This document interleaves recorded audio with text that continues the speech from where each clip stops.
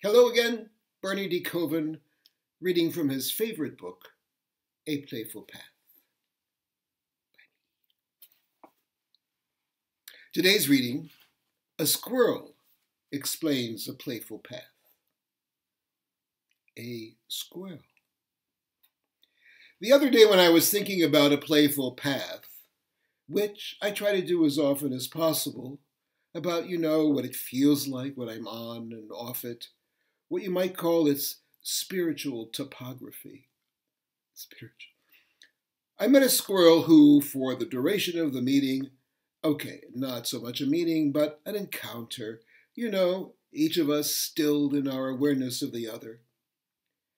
And it seemed naturally to be there to answer my question, which I wasn't quite asking.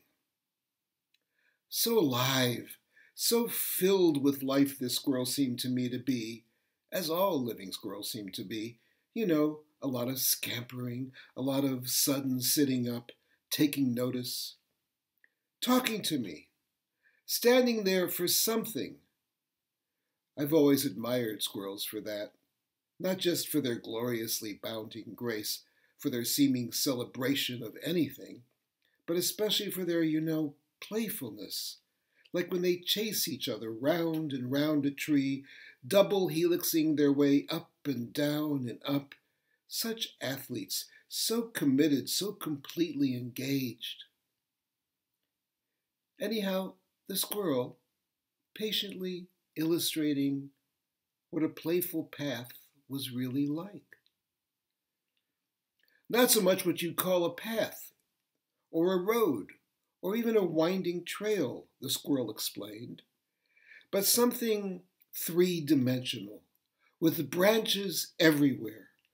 More like, wouldn't you know it, a tree, whose bifurcating ways, even though they seem to be growing in every possible direction, each lead to the light.